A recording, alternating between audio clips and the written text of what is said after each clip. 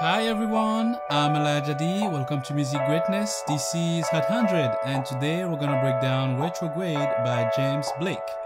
And it sounds like this.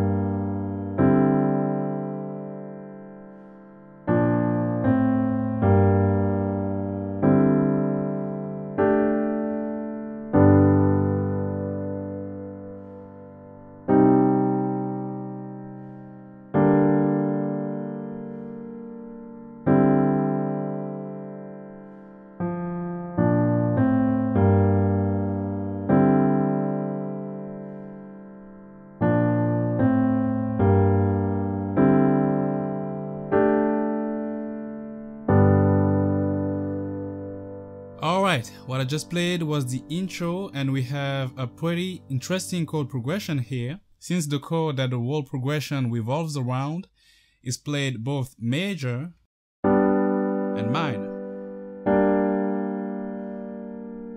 To make it less confusing for you, I suggest you focus more on the chord progression instead of the key.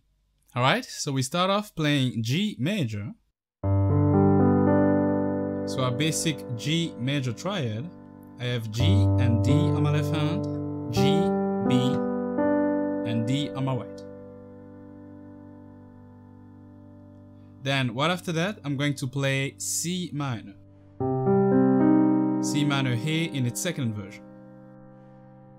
That's the basic position, first inversion, now second inversion. Simply C on my left hand, G, C, and E flat on my right. And also watch out for the rhythm on that C minor. It falls on the end of the first beat. Okay? So we play G major for the whole measure.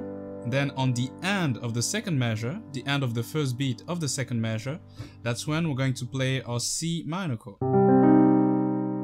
Okay, so let me play that for you.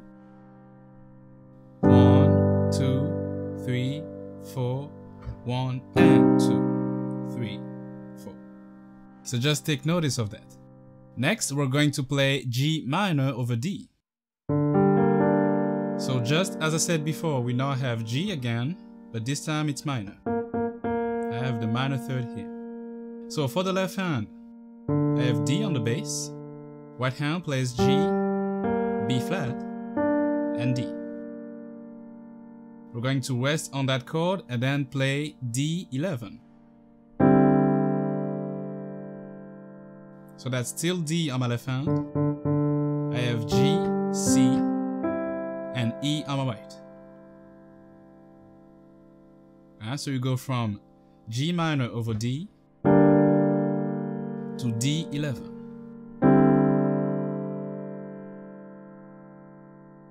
Next up, we're going to play a quick F on our right hand with our thumb. And then we're going to play a descending pattern from B flat all the way down to G. And in between, we're going to add A. Alright, so B flat, A, down to G.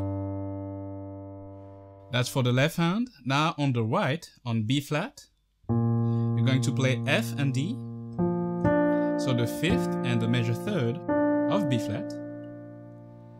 Then on A, simply one note on your right hand, C. Okay, and finally G, you have G minor again, so G and B flat.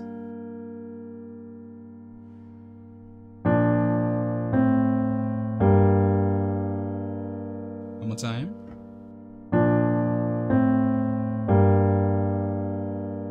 Okay, so from G minor over D,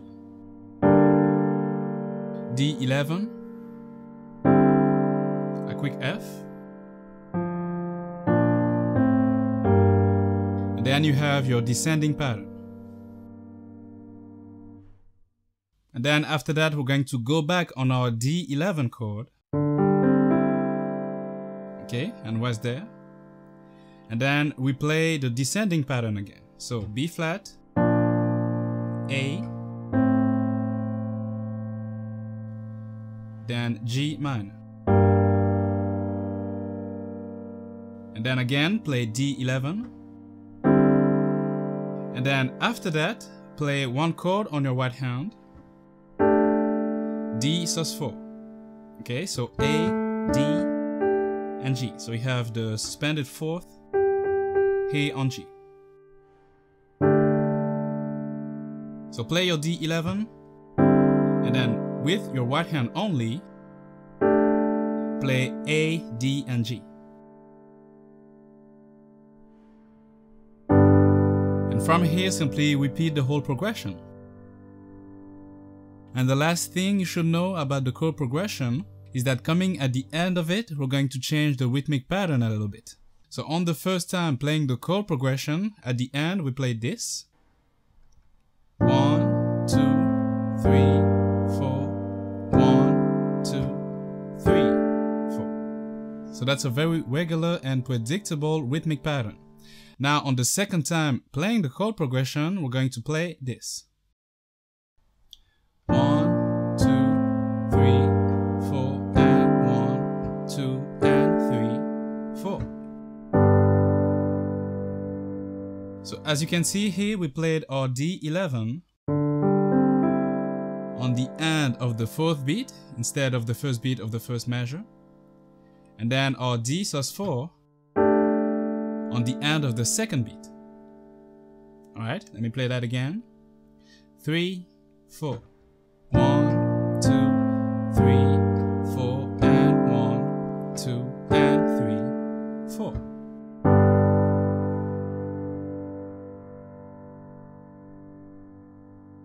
So that's basically it for the intro. You have everything you need. So let's recap. We start off playing G major. Then on the end of the first beat, you have C minor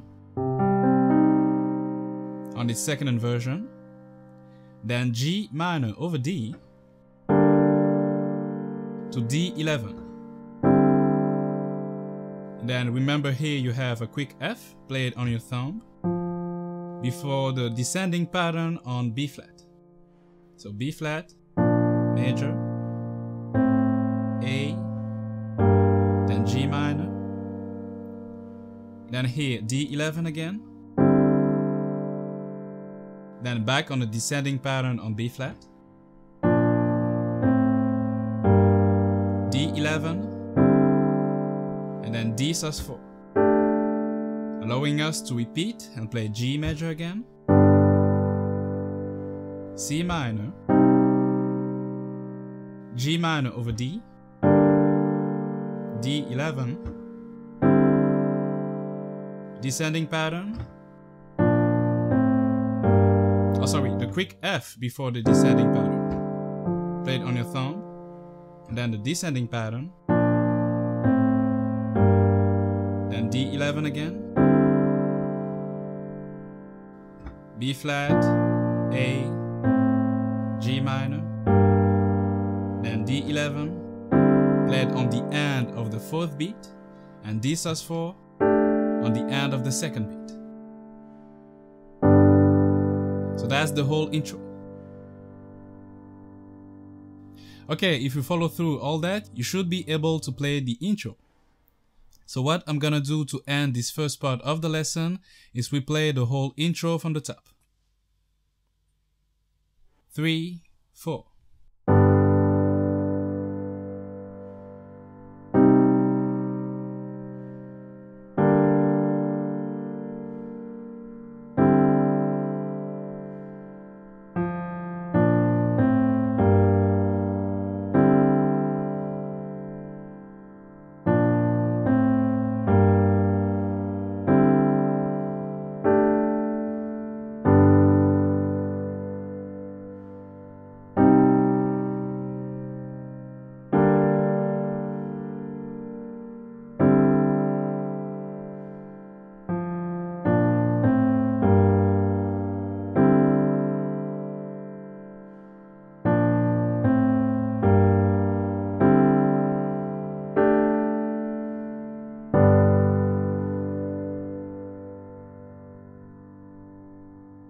And that's it for this first part. For the rest of the lesson, you can head over to musicgreatness.com where I'll teach you the verse, pre-chorus, chorus, and also the ending.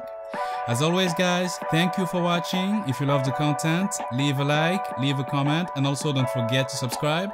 Until then, see you next week for another Hot 100.